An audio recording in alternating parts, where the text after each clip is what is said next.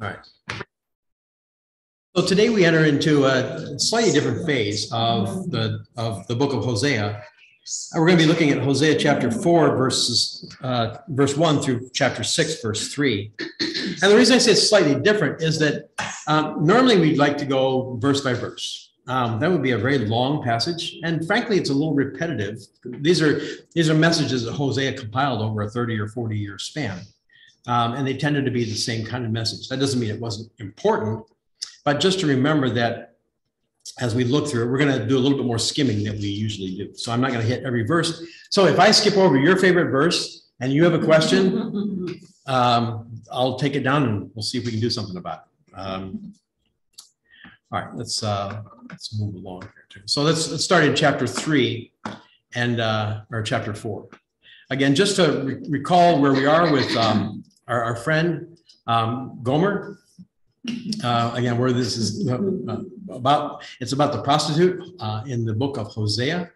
And as we're looking along, we're in this spot where we've moved out of the Hosea's family as a symbol of God and Israel's relationship down to now Hosea's message of God's judgment and love. You're going to see the same pattern though, and this is kind of the important thing, is that one of the thing I was kind of amused at was half the commentaries I looked at chapter 6 as one long message. Now, there's nothing inspired about the chapter divisions. And when you look at literature, you say, well, this topic, every time there's a judgment, there's a redemption, there's a restoration. And when you start to look at the whole book that way, it makes a lot more sense. But that means that the chapter 6, verse 1 is not the beginning of a new topic. It's actually the conclusion of the previous topic, because now chapter 6, verses 1 through 3 is the restoration. So chapters 4 and 5 are about the judgment. Chapter 6, verses 1 through 3 is the judgment. And then a new topic starts in chapter 6, verse 4. I think that's a helpful way to look at it. And it's important that you look at it the way that it was intended to be read. And that's Hosea is obviously giving us this pattern over and over and over again. So we're going to look at God's lawsuit for no knowledge of God, chapters 4 and 5, and then as we get to chapter 5, verse 15, the last half of that, and then down to 6:3, we'll conclude that way. So let's read together. Chapter 4, verses 1 through 3. Listen to the word of the Lord, O sons of Israel. For the Lord has a case against the inhabitants of the land, because there is no faithfulness or kindness or knowledge of God in the land. There is swearing, deception, murder, stealing, and adultery. They employ violence so that bloodshed follows bloodshed. Therefore, the land mourns, and everyone who lives in it languishes. Along with the beasts of the field and the birds of the sky, also the fish of the sea disappear. So, one of the things we want to look at again as we begin, just to kind of recall ourselves, where is Hosea? Now, what I've got before you, if you can see the chart, let me close down the light a little bit.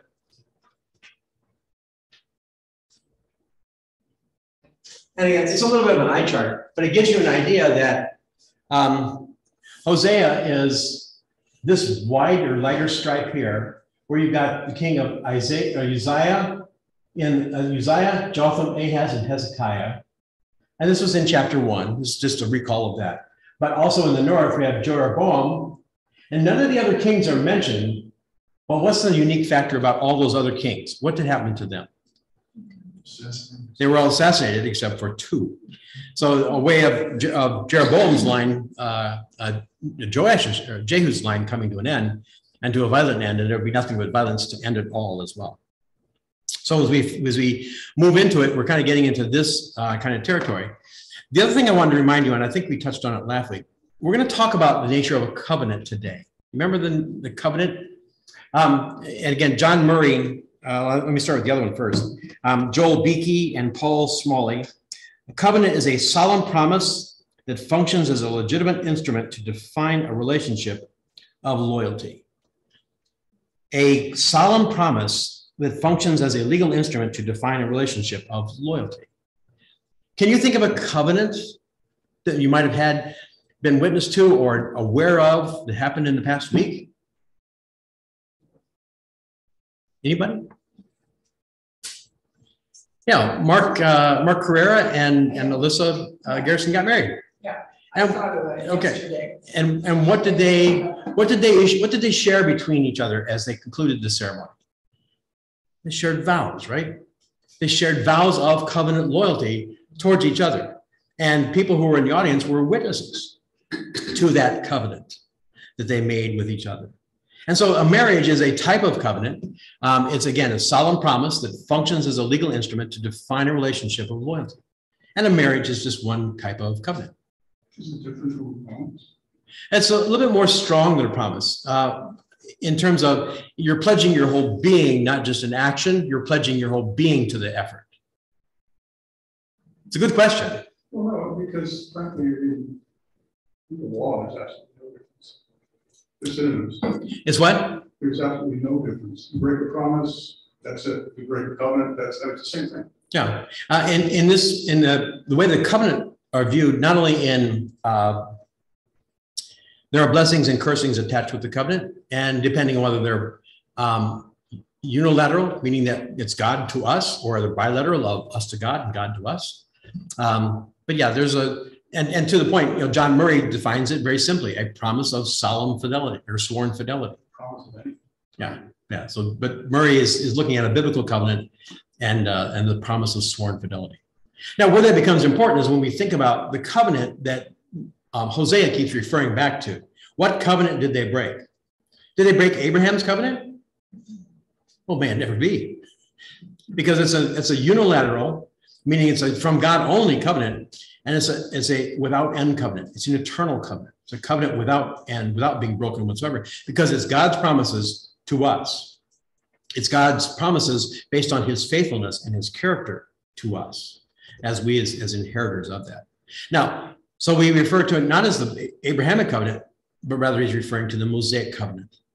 We looked last week, last couple of weeks, we looked at that picture of Mount Ebal to the north and Mount Gerizim to the south, or a little bit to the northeast and southwest. But those promises that were promises and those blessings and curses that they made. And when I think I said a word last week, and I don't know if I explained it. When I said antiphonal, everybody familiar with what antiphonal is? Okay, so antiphonal is when you kind of have one person saying something and then the next person responds back. So a declaration and a declaration and a declaration and a declaration. And so they were busy rehearsing the curses and the blessings. That's it. Rehearsing. I like to rehearse curses. Yeah. Really good. You would have been on Mount Gerizim, the Mount Gerizim crowd. Yeah. Yeah, so they busily shared the promises, and they said, this is where Joshua, as for me and my house will serve the Lord. He's calling the nations to remember that this promise and this covenant is being made as they rehearse the covenant, even separate from what had gone on in both Exodus and Deuteronomy. The idea of a unilateral covenant, like God to man, but it can be either unilateral man to God as well, like a vow or something. It's sweet. True. What we're counting on with the covenant of God is God. And yeah. He can't quite count the same way on us. Right. Yeah. It's still both. Yeah, we can. Unilateral. Yeah, we can make the promise, but the likelihood of us being able to fulfill it completely are so depend on the will of or the strength of our will, so to speak. Yeah, I mean, Paul would make a vow, and it's very appropriate that Paul would make a vow as he's heading back from Corinth and Ephesus. He makes a vow that he's going to bring the money and give it to the church there, and he makes a vow to appear in the temple. And so it's very appropriate to do to someone to make a promise. So as we get to this section, when he says, "Listen to the word of the Lord, O sons of Israel," this section really begins at a spot where the covenant is being shattered. The covenant is being shattered. The prophetic lawsuit that begins here in verses 1 through 3 generally includes 4 elements. And by that, I mean, so it's like they all went to prophet school, and they learned how to make prophetic calls and prophetic lawsuits. They're entering a judgment on behalf of God to the people, and it follows a particular pattern. Just as much as covenants followed a particular pattern, the whole lawsuit aspect does as well. There were 4 things that were meant to do. First of all is the call to hear and the summons to trial. The second thing is the specific charges or accusations of sin committed. The third thing is evidence proper. And the fourth thing is the verdict or announcement of judgment. And so this is what you find going on in chapters 4 and 5. It's a lawsuit entered by God that he's bringing evidence in order to discharge and release himself from the covenant, because the Israelites had broken the covenant. They'd broken the terms of the covenant. And so you can't break the promises. You can't, if you're the recipient of a unilateral covenant, an unconditional covenant, but you can on a conditional covenant, on a bilateral covenant. And that's what the Israelites had done. Just put in your notes, it's called excusing of performance. Performance is excused. In the 21st century? In anything, that's what God said. God said, hey, look, you breached, so I'm excused from performance. Yeah. And that's exactly what he's bringing the lawsuit to make that point. So we're going to look at it with that in mind. So let's look at it in this respect. Chapter 4, verses 1 through 3. There's a call to hear. Listen to the words of the Lord, O sons of Israel. Again, it's a very simple introduction. Sounds like it's not that formal, but he's following the pattern that he's supposed to do. And there's a summons to trial. For the Lord has a case against the inhabitants of the land. Second thing, there's a charge or an accusation. And he says, because there is no faithfulness or kindness or knowledge of God in the land. So if I were Israel, or if we were all Israel, we'd be sitting up and taking notice here going, hey, wait a minute. One of the prophets is starting to bring a lawsuit. What's going on here? And yet they really wouldn't do a whole lot. They would, again, we'll look at the total here in a little bit. The third thing is there's evidence, and God says that there's swearing, and God, he doesn't mean cursing here. He means there's false promises being made. There's deception, there's murder, there's stealing, there's adultery. And then he says, and then there's the verdict of consequences. Therefore, the land mourns, and everyone who lives in it languishes along with the beasts of the field and the birds of the sky, and also the fish of the sea disappear. There are curses upon the land mourns, and that's part of the evidence that now the covenant is broken. That's what we're living in now, verse 2. It is. Mm-hmm. Yeah, without question. And you kind of have to ask yourself the question, we're not in the same situation. We don't have the same kind of covenant with the Lord. But does that mean he's exempt from bringing a lawsuit against us? Mm-hmm. Yeah. You find all of these same elements. God calls us to hear. God calls us to sit up and listen. And he has a case against the inhabitants of the land. I mean, the thing that comes to mind, of course, would be abortion. Just as one particular case. There's no faithfulness, there's no kindness, there's no knowledge of God in the land. Back to the third thing, there's going to be evidence, there'll be swearing, there'll be oaths taken, there's deception, there's murder, stealing, adultery, all the things that lead to why the abortion in the first place. And then, of course, the consequences that are upon the land. But knowledge is knowledge of God, that is like God exists or not, or knowledge of who God is? Both. Yeah, both knowledge of who God is and the knowledge that God exists. And so it's an intimate knowledge. It's meant to be an intimate knowledge. Right. Yeah. I want you to turn back to Romans chapter 8. Long before I get to do the whole book of Romans, which we'll do at some point in time, I actually want to take some time at some point in time to actually do Romans chapter 8.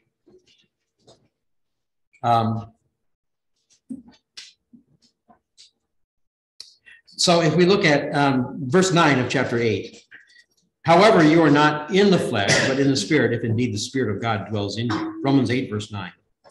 But if anyone does not have the Spirit of Christ, he does not belong to him. If Christ is in you, though the body is dead because of sin, yet the Spirit is alive because of righteousness. But if the Spirit of him who raised Jesus from the dead dwells in you, he who raised Christ Jesus from the dead will also give life to your mortal bodies through the Spirit who dwells in you. This is a marvelous statement, right? God indwells within us and gives us life. So then, brethren, we're under obligation, not to the flesh, to live according to the flesh. For if you live according to the flesh, you must die. But if the Spirit you're putting to death the deeds of the body, you will live. For all who are being led by the Spirit of God, these are the sons of God. For you've not received a spirit of slavery, leading to fear again, but you have received the spirit of adoption as sons, by which we cry out, Abba, Father.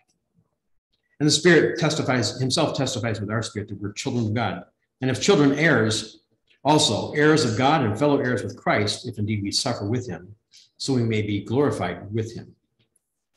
Now go move on down to verse 22. Oh, I'm sorry, verse 20. For the creation was subjected, why am I skipping around? 18. For I consider that the sufferings of the present time are not worthy to be compared with the glory that is to be revealed to us. For the anxious longing of the creation waits eagerly for the revelation of the sons of God. For the creation was subjected to futility, not willingly, but because of him who subjected it, in hope that the creation itself will also be set free from its slavery to corruption into the freedom of the glory of the children of God. For we know that the whole creation groans and suffers the pain of childbirth together until now. Now, we can go on, but you get the point that all of creation, until Jesus comes back, all of creation groans under the penalty and the futility of sin, right? And you sort of see this in miniature come about here. So we've seen the call to hear, we've seen the charge of accusation, we've seen the evidence, and we see the verdict and consequences. So what seems to mark these declarations or lawsuits is that they're collections of prophecies that are given over time. You don't think Hosea sat down and gave them all at once. This kind of spans a 30 or 40-year time frame. But here's the accusations. First of all, there's no faithfulness. Let's go back. There's no faithfulness. And by faithfulness describes God's character, but not the people's at all, does it? Even though they were made in his image, and let me say it again. The faithfulness describes God's character, but not the people, even though they're made in his image, and not people who call themselves children of God. There's a lack of truth-telling. There's a lack of truth-doing, if you will. The nation is corrupt in the way that they're handling themselves. There's no faithfulness. There's no loving kindness. Loving kindness describes God's characters, but not the people made in his image, nor the people who call themselves children of God. So the people of Israel call themselves children of God, but they're not acting like it, not thinking like it, not loving like it, not behaving like it. There's a lack of concern for neighbors. There's a lack of what the Hebrews called hesed, the loyal love, the whole loving kindness that's shown to his people. And third of all, there's no knowledge. This is not just intellectual assent, but living with God, knowing him as Lord. No knowledge of who God is, no knowledge of what God has done for his people, nor what God requires of them as part of the covenant. So verses 1 through 3 are really the kind of first condemnation out the gate that this is not going to go well for all the prophecies that Hosea has for them. Now, verses 4 through 10, as we continue on, but let no one find fault and let none offer reproof, for your people are like those who contend with the priest. So you shall stumble by day, and the prophet also will stumble with you by night, and I will destroy your mother. My people are destroyed for lack of knowledge, but because you have rejected knowledge, I also reject you from being my priest. Since you have forgotten the law of your God, I also will forget your children. The more they multiplied, the more they sinned against me. I will change their glory into shame. Let's actually stop at verse right there. So one of the things that you should catch is the word yet. Yet in some versions, I think the New American Standard, ESV say yet, CSB, CSB, yeah. That's the Baptist Bible, and NIV, I think, both say but. But you see there's a transition from the condemnation, the accusation, the judgment. Now you say yet. God is kind of changing the topic just a little bit. So this begins a new section. And it places the blame for the sins squarely on the shoulders of the priests. Right? So we're moving from the people who kind of have had a hand in this. We've talked about that over the last several weeks. But we're moving from the people to specifically the priests, the leaders of the nation. Verse 6. My people are destroyed for lack of knowledge. Since you rejected knowledge, I also will reject you from being my priest. Since you have forgotten the law of God, of your God, and I also forget your children. Now, remember how the priests got to be priests? They were Levites. They had to be sons of priests, right? So if God is saying, I reject you and your children, what's he saying about what's going to happen to priests? They're just going to be rejected and they will begin to wither away, right? You know, verse 8 says, they feed on the sins of my people and long for their wrongdoing. Now, the lack of knowledge of God, even though they were priests meant to carry the word of God to the people, the lack of knowledge of God began to just destroy the people. The priests have been entrusted with a treasure, but they squandered it. They've not shared it. They've hidden it under a bushel, and they've failed to lead by example. And the condemnation starts with the leaders. Now, that's the way it always is, isn't it? As the leaders go, so goes the church. We still say that today. And it's still a true statement. All the more important that as we select leaders for the church, we understand that there's a character qualification for them of what kind of people they're going to be. And not what kind of character they're going to be only, but what kind of character they're going to be in reflection of what kind of character they've been. You don't just get a title because you're reached a certain age. You get a title because you've reached a certain state of being, certain predictability, certain faithfulness to the word of God. So the condemnation starts with the leaders. The condemnation also reverses the promises. It brings curses, and now comes the opposite. Instead of protection, they're going to be perishing or destroyed. Instead of loyalty, they're rejected, you and your priests. Instead of knowing, there's forgetting. Now, I'm amazed at this. One, in terms positively, when we think about our sins. If we confess our sins, he's faithful and just to forgive us our sins, to cleanse us from all unrighteousness. God chooses not to bring our sins back up. And in fact, he says, I will remember them no more, which always causes me a little bit of, because can God forget? No. But what that means is that God chooses not to remember, which is much more enjoyable to think about in a certain sense. That God chooses not to remember the sins when we confess them. Because we're children of God, we bring those sins and we confess them, and God doesn't hold them against us any longer. And that restores us. It makes us, we looked at this a little while ago, that makes us useful again, fit for the kingdom, fit for purpose. Have any of you ever used a tool for a purpose for which it was not meant? Like how many of you have used a screwdriver to try and hammer in a nail? Right? When we have unconfessed sins, we're like that. We're almost almost like a screwdriver trying to hammer in a nail. We're not useful for the purpose we're intended. Right? We're useful for nothing in a lot of respects. But when we confess our sins, we're made useful again. And God himself says, I'm going to remember your sins no more. He takes our sins and puts them far away as the east is from the west. It's this metaphor of not only do I choose not to remember them to you or to myself, but I'm going to put them away as to never be brought back. John? The idea about unconfessed sins. I always been a bit confused about that. David, he gets called on the carpet by Nathan, right? Mm-hmm. And, oh yeah, it's me. But how in the world, how can you possibly forget that you did something like that? And I believe it. That's what they did. Yeah. But the idea is like, I don't know how I could possibly. I can say, well, all right, I didn't say literally to God, I did this and that. Yeah. Well, that all we're talking about. No, let me give you this metaphor of David's life. If you look at David's life, it was a continual ascension of all the things that David did, of the conquering of kingdom, of the slaying of Goliath. Well, let me go back, of the capturing of the herds and being a shepherd and understanding what that means, of conquering Goliath, of leading the nation and even evading death by Saul's intent, of marrying rightly, of everything David did up until a certain point. We're all ascending in both his righteousness and his adoration of even God himself.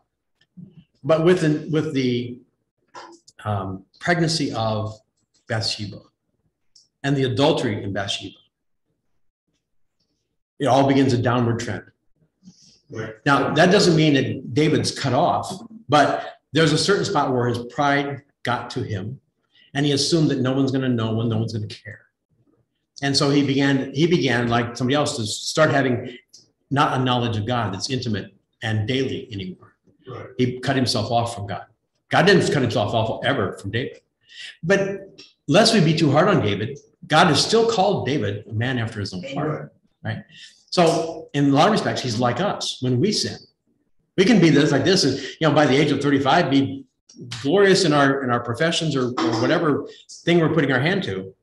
But when we start to get proud, it's going to be nothing but really blessings and cursings for us. Okay, so the not confessing part doesn't mean that David didn't know what he did. It means somehow that he didn't submit to God under those circumstances. Correct. Did not submit to God. Exactly so. Okay. Yeah. So instead of forgetting, or instead of knowledge, then God is going to do the forgetting. The priesthood were hereditary, so forgetting the children means that the work of the corrupt priests comes to an end. So what's kind of interesting is that here in chapter 7, we start to switch from not just the priests, but the priests' children. Because who was corrupting the children? The priests. They weren't being taught how to lead, they were being taught how to be corrupt. And so the children comes to an end, which means the priesthood comes to an end. The priests failed to share what they knew so that people could know, and now that the children were cut off, all the people of God are cut off. So via these two who said this? Douglas Stewart said, via these these polar opposites, God turns the table against the priests for their abuse of the covenant stipulations. God is busy turning the tables and making an example out of them that you want a relationship with me? This is not that. This is not that way.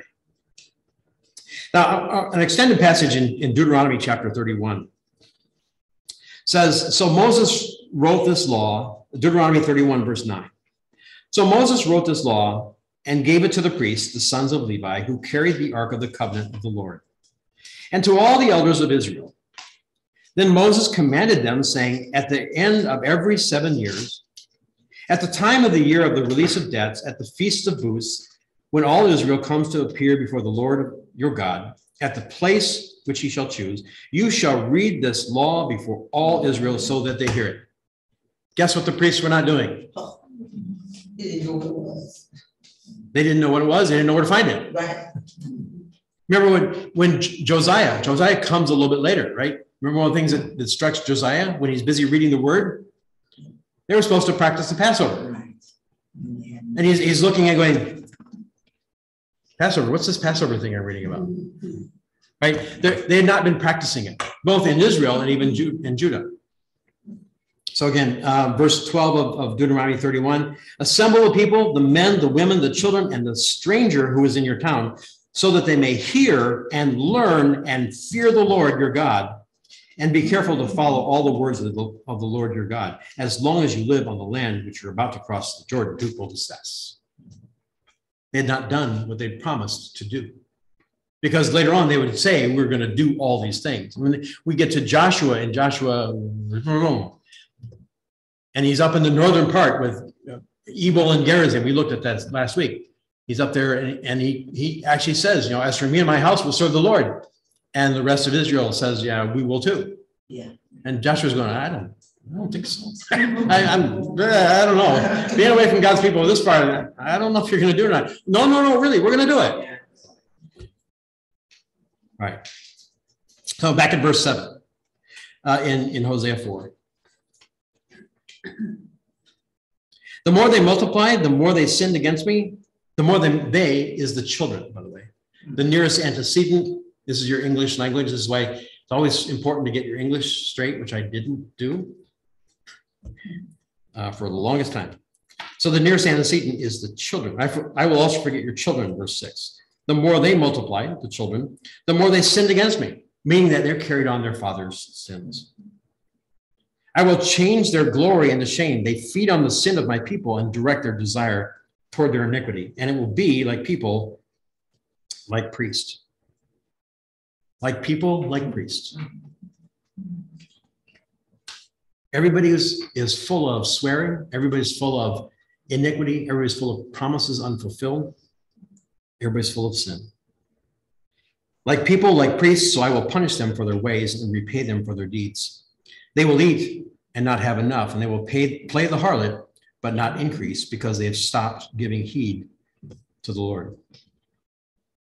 So again, there were three conditions of the northern priesthood that seem, as you look at this passage, especially verse 7.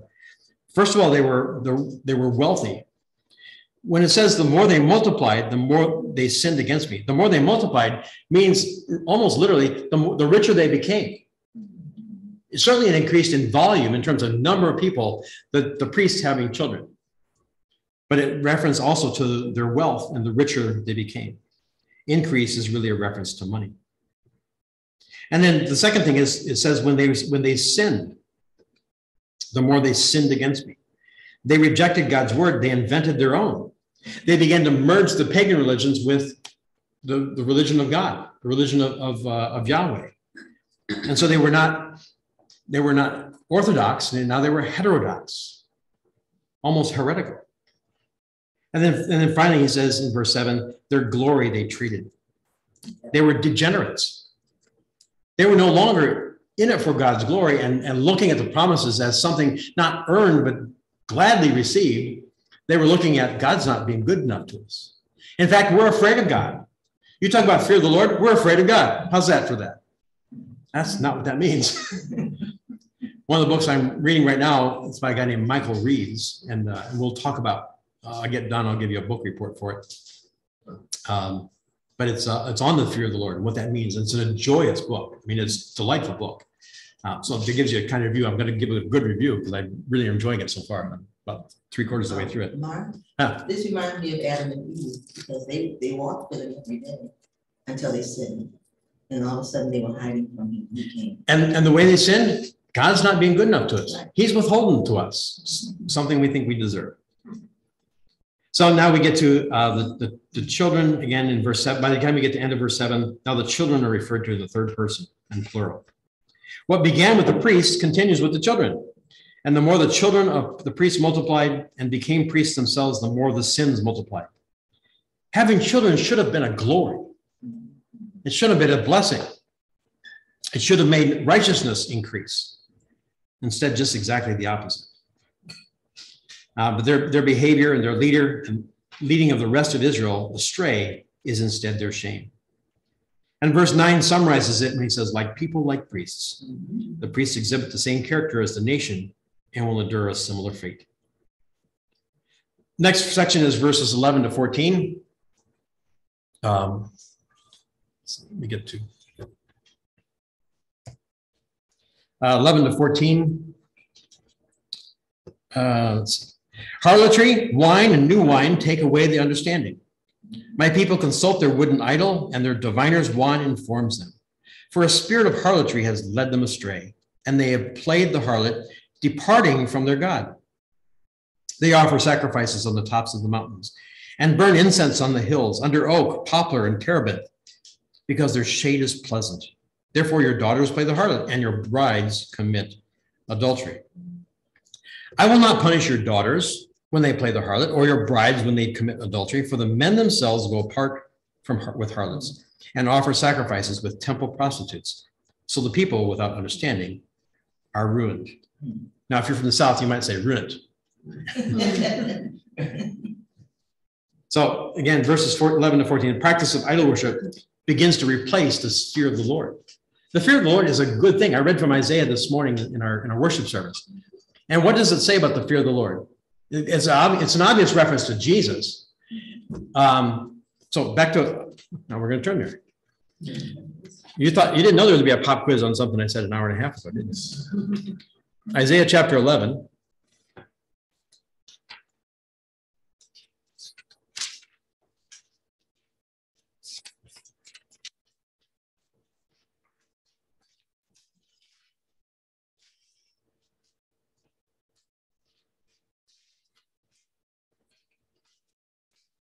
And this is Isaiah 11, verses 1 to 4. Then a shoot will spring from the stem of Jesse, and a branch from his roots will bear fruit. The Spirit of the Lord will rest on him, the Spirit of wisdom and understanding, the Spirit of counsel and strength, the spirit of knowledge and the fear of the Lord. And what's the next verse say? He will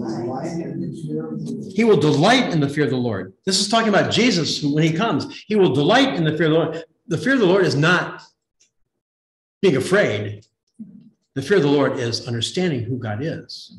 And you've heard it said, I'll give you just a hint. One of the chapters in the book goes to fear of the Lord is more just than just our polite reverential awe. That's inadequate way to describe what the fear of the Lord is. But it's the thing when we rejoice in being in God's presence, when we rejoice at understanding we're serving the master who has saved us and redeemed us. That's the fear of the Lord. The one who's brought us blessings and the one who will bring us cursings. There is a certain aspect where there is fear if we cross it. You better. What's that? See, you better. Yes, that's right. But Jesus said he's going to delight in the fear of the Lord. Right.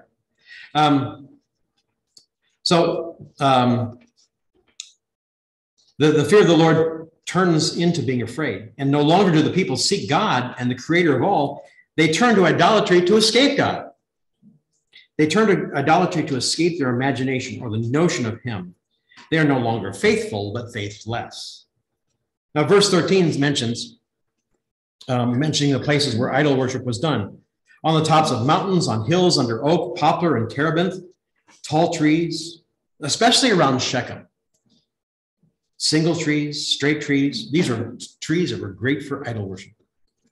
And so they invented and created a new class of worship there. What it does strike me is that who's accountable in verse 14? Is it the women who get into trouble? It's the men. Let that inform your abortion debate. Verse 15 to 19. Not in Isaiah. I forgot to turn back. It's my Bible's starting to get to where now it opens to Hosea. That's a good thing. 15 to 19. Though you, Israel, play the harlot, do not let Judah become guilty. Also, do not go to Gilgal or go up to Bethaven and take the oath, as the Lord lives.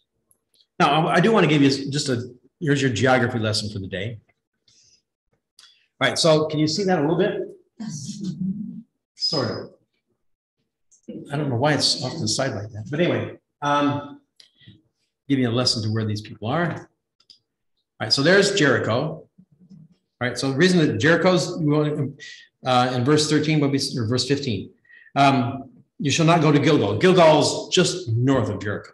I mean, just within like a mile and a half or 2 miles, right? They'll also go to Bethel. Now it says Bethaven, right?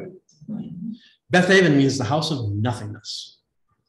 The house of what? Nothingness versus the house of versus the house of God. Wow. Now Bethel is the house of God. Who was it? It was Jacob, right? Yeah, he wrestled with God there. This is the house of God. Bethel is right near the city of Ai, which was torn about because people wanted to put household. Well, you get the story. So Gilgal was really a center of worship. It was about 1 mile north of Jericho. And if you go back to the book of Amos, which again, Amos and Hosea are peers of each other, prophesying at the same time. Amos touches on the idol centers as far south as Beersheba, which is down here. Now, we've touched on this before, but you remember, if I say from Dan, can you find out where Dan is? I don't have it highlighted. It's up there. Dan is way up north. It's the last city in the yellow part, right along the Jordan River. So sometimes you'll see something in Scripture says from Dan to Beersheba. And from Dan to Beersheba is just a euphemism. There's actually a phrase for it. I can't remember it right off the top of my head. But from Dan to Beersheba is just another way of saying all of the nation of Israel. Okay.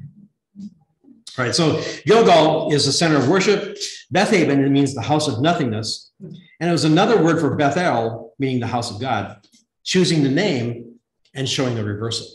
God is choosing to rename it in order to say its true new state. The people are without understanding, they're destroyed. Again, it's a warning to Judah to learn from the lesson of Israel, and sadly, they did not. Mark? Yeah. I just always found it interesting that, like he says here, though you play the whore, O Israel, let not Judah become guilty. But all the kings of Judah, no, well, not all, but many of them were always trying to reconcile with the kings of Israel, and it never went well. No.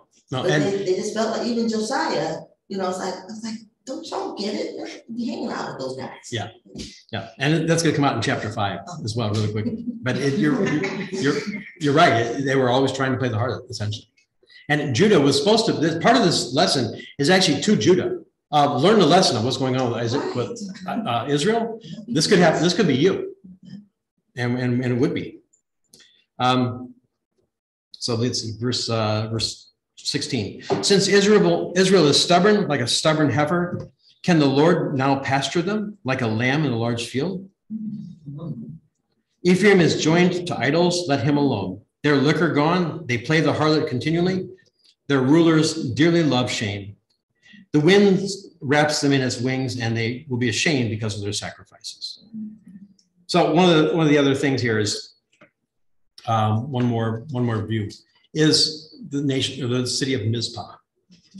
Now, what's really interesting to me is, and I didn't realize this until some of the commentaries put it out, these are all spots where Mizpah, you might know what the significance of Mizpah? What's that?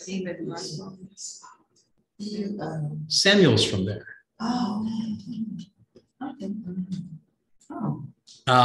Samuel's from there, and we get into the next one. Tabor. You want to know what the significance of Tabor is for? Yeah, because Judah didn't follow through on his promise, right? Didn't follow through on his promise, and Deborah judged there. So what Hosea is doing is actually reflecting back to the judges and saying these were people meant to be the leaders, and they were godly leaders. But the things that are going on here now is in complete contrast to the prophets, or I'm sorry, the judges of old. What's going on here now is unrighteousness completely. Let's see. So again, like a stubborn cow.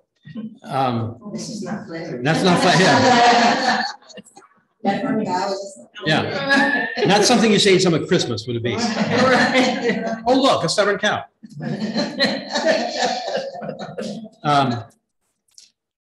Let's see. Since Israel is a stubborn cow, like a stubborn heifer, can the Lord now pasture them? So it's kind of a rhetorical question. Will the Lord pasture them, shepherd them, patient? It's kind of, pasture means bringing idea of the pastoral aspect of being shepherding kindly, gently, lovingly, causing the animals to go and eat where they need to eat and get rest and shelter when they need to get rest and shelter. And instead, God says, no, we're not going to do that. I am done. My patience is gone. I'm finished. Right? All right, so now chapter 5, and we're going to go through much quicker in chapter 5, partly because I only got 10 minutes left. But this, again, where it becomes kind of a high-level view. So verses 1 to 7, the leadership is culpable. The covenant's shattered. The leadership is culpable. He says, listen, priests. Verse 5, or chapter 5, verse 1. Hear this, O Israel. Give heed, O house of Israel. I'm sorry. Hear this, O priests. Give heed, O house of Israel. Listen, O house, to the king. For the judgment applies to you, for you have been a snare at Mizpah. Now, Mizpah, what's really interesting is that right here, Mizpah and one more slide here. Gibeah, Ramah, and Bethel. They're all cities that are right on the border between, I think it's Ephraim and Benjamin. And they're kind of like, they would tend to, those are kind of like the gate cities. The cities that would not want, if the cities are going to be, if the north is going to be conquered, they're going to come this direction through these cities. And as the nation of Israel gets into idolatry, it's going to come through these cities as well. And so it's almost a warning of be on your guard, O you gates. So he says, listen, priests, house of the king, and its leadership who's accountable again. We've touched on that before. The priest continues the emphasis in chapter 4 and yet swings the attention from the chief priest in chapter 4, verses 4 to 6, to the entire company who failed to enforce the covenant stipulations. The house of Israel is most likely the entire northern kingdom, and the house of the king probably includes the administrative bureaucracy. So everybody involved in making sure the king can do what kings do. Mizpah is where Samuel judged. Tabor is where Deborah judged. And then in this section, Hosea is giving notice that based on the earlier legal case, that the covenant is gone. The covenant is over. So verse 3, I know Ephraim, and Israel is not hidden from me. For now, O Ephraim, again, Ephraim is sometimes used as just another word for Israel. It's the one tribe, but meaning all 10 tribes of the north. I know Ephraim, and Israel is not hidden from me. For now, O Ephraim, you have played the harlot. Israel has defiled itself. Their deeds will not allow them to return to their God, for a spirit of harlotry is within them, and they do not know the Lord. That is terrifying, to be so deep in sin. Yeah. That you no longer, it's like a point of no return. There is a point, we just never know what, a person, we never know that there is a point of no return. And it's, it is interesting to me that as the nation of Israel gets into idolatry, and they get carried away because of the idolatry into Assyria. And as the nation in Judah really does the same thing, both with the sacrifice of their children, infanticide. And when they get carried off into Babylon, they come back, neither group anymore, none of the 12 tribes is not involved with idolatry whatsoever. I mean, so they did learn the lesson. It just had to be that painful in order to do it. Right. So 5 verse 3. So Gibeah again is the home of King Saul, just north of Jerusalem. If you go with Bookman, you'll go to Gibeah. You'll stand on the place where the king of Jordan, back in 1967 or 66, was going to build a palace. And then the 1967 war happened. And so Israel took that spot over. So now it's just an empty shell. It's there. You'll get to visit that. Blow a trumpet in Ramah. Ramah is the hometown of Samuel. Mizpah, where Samuel was a judge. Ramah is where he was the hometown of Samuel. Ramah would be where a guy named Joseph, who took the body of Jesus from. What was his name? Joseph of what? Arimathea. But it's the new name for Ramah. So you see, he's only about 5 miles or so from there. wow. Right? So these towns straddle the border between Israel and Judah, and they're a warning to Judah how close the calamity will come. Judah itself will not escape being harassed. Verses 8 to 11. Blow the trumpet in Gibeah, the trumpet in Ramah, sound an alarm at Bethaven. Behind you, Benjamin. Ephraim will become a desolation in the day of rebuke. Among the tribes of Israel, I would declare what is sure. So 8 to 11 kind of declares highlights the struggle between Judah and Israel. What also seems to be happening is that some landowners are near the northern tribes or in Benjamin are trying to grab some land while Israel's not looking or having some trouble. They're trying to move the boundary markers. Like, if I grabbed another acre or two, no one will notice. Right? So they're moving the boundary markers, which is really passive aggressive and petty. But if you read Deuteronomy 27:17, that places you under God's curse when you're stealing land. The king's not mentioned, and so he doesn't seem to be an invasion, but just a land grab of a few acres here and there by the locals. And then he goes into, let's see, where am I? 9, 10. 10. Yeah, the princes of Judah have become like those who move a boundary. Or on them I will pour out my wrath like water. So stealing land is not a good thing. Ephraim's oppressed, crushed in judgment because he was determined to follow man's command. Therefore, I make him like a moth to Ephraim, like rottenness to the house of Judah. And I'll come back to that. I'm looking for the spot where we talk about the ram's horn. Did I pass it? Yeah, verse 8. Blow the horn in Gibeah, the trumpet in Ramah. Both of those are instruments of war. So it's not an insignificant visual metaphor. The trumpet and the ram's horn are the alarms for war. In the role of the watchman, the prophet shouts the battle alarm and calls for both kinds of trumpets. Ram's horn, you see that in Joshua 6 and 2 Samuel chapter 2, Amos chapter 3. You also see the silver bugle or the silver trumpet which is in Numbers chapter 10. And it sounds that the danger signal, and they're alerting all who's there. In this case, again, Ephraim is a proxy for all of Israel. And so it's the declaration of how far they've sinned, and now war is about to occur. How corrupt is Ephraim? Verse 13. When Ephraim saw his sickness and Judah his wound, then Ephraim went to Assyria and said to King Jerob, but he's unable to heal you or to cure you from your wound. Meaning that in the midst of the trouble, when they know that trouble is coming, instead of saying, let's go to God and entreat him, he's our protector, they turn away from God as if they're afraid of God, and they turn right straight into the arms of the enemy. Right? The invading army, they went there saying, can you help us?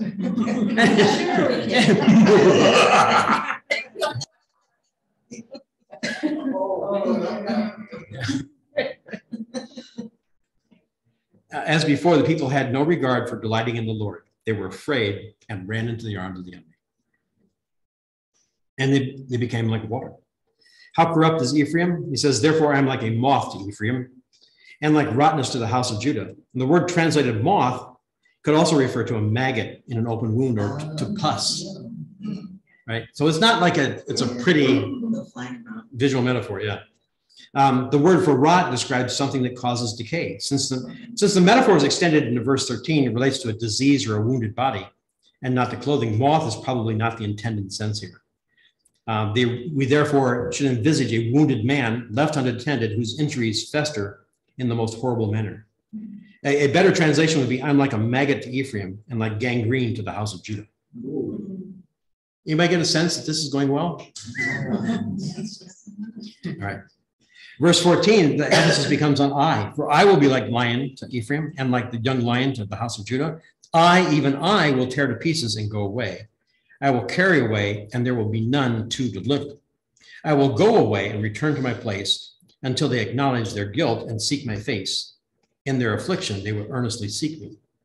So they're going to turn to the arms of the enemy and saying, help us. We're not even aware that God would care. But they're afraid of God, and they turn to the enemy. The enemy does take them away, and God lets them go. So again, we see the things coming to fruition. So chapters 4 and 5 are all about the judgment to come. But as we've looked at this cycle of, first of all, there's judgment, then there's restoration. And that's when we come to chapter 6, verses 1 through 3. Come, let us return to the Lord, for he has torn us, but he will heal us. He has wounded us, but he will bandage us. He will revive us after 2 days, and he will raise up on the third day, that we may live before him. So let us press on to know the Lord. His going forth is certain as the dawn, and he will come to us like the rain, like the spring rain watering the earth. Now, both of these are really, so this is really an oracle or prophecy of restoration. But what must they do in order to receive the restoration? 2 things: acknowledge guilt and seek God's face. That means to practice the fear of the Lord. The idea that I'm enjoying being into his presence, of not having my sins remembered anymore, both to my conscience and to my ears. And both of these are summarized by, in their distress, they will search for me. They will search for me. God's absence is the final response of the curses. And sometimes you don't realize what you're about to lose until it's too late. And God follows through on his condemnation and promises. He withdraws and no longer protects, but then the opportunity to repent comes about. And God is shown to be the God who has faithfully waited. Now, verse 2 says, after 2 days, raised us on the third day. And it's not likely meant to be literal, as in literally 2 days here, but it does include a fixed time. What's interesting to me is it would be nearly 2 centuries before Israel would come back. And I think I'm not sure if that's coincident or not, but you also see kind of echo here of Jesus's resurrection after 2 days and then raised on the third day. And I think that's intentional. It would be almost 2 centuries before the people come back to the land of Judah, but again, typologically, could be a reference to the resurrection of Jesus, or both. So we see other restorations, such as the Valley of Dry Bones, happening in Ezekiel 37. This is just another example of that. So verse 3, as we kind of wind down here. So let us press on to know the Lord. Jesus' appearance, or God's appearance, is as sure as the dawn. As sure as the sun rises, God will come back to heal his people when we confess our sins, when we seek the face of the Lord. The rain, which again is mentioned in verse 3, gives relief to a parched land. Heavy rain, of course, is unusual in Israel.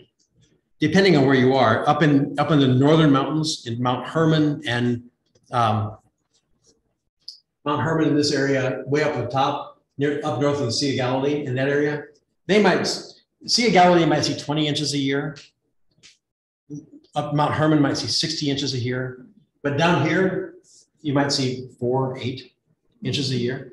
And the way they get moisture is actually the moisture on the winds coming to the sea, the Mediterranean Sea. Moisture or rain is a precious commodity. But the rain, the promises here, is the rain that brings relief. One time when we were there in June. I think it was the second time they were there. There was a lot of talk because it rained every day for like 2 or 3 days.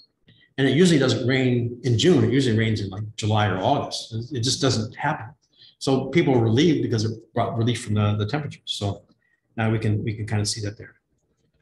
So as we bring things to a close, we can find ourselves, lest we go about pointing saying, they deserve to be punished. There's an aspect we can do that too. We can be like the nation of Israel, not reflecting on the character of God, even though we're ambassadors of God, even though we're children of God. We can fail to forgive like we've been forgiven. We can fail to love like we've been loved. We can fail to show loving kindness, that faithful, loyal love like we've been forgiven. And we follow our own idols, our own desires, our own passions, as James tells us, running to them instead of running to God.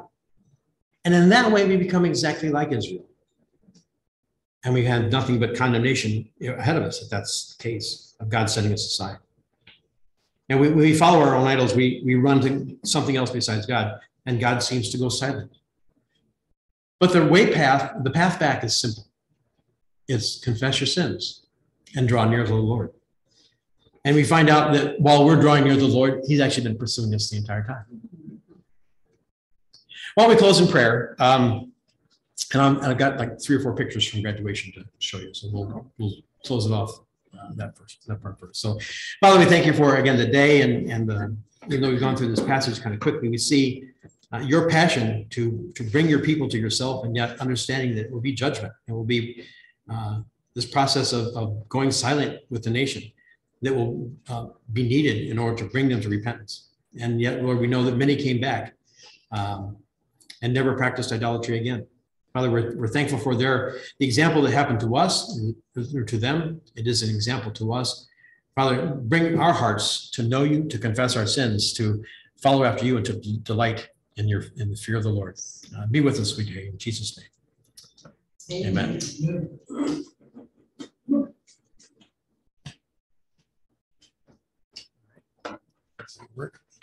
All right.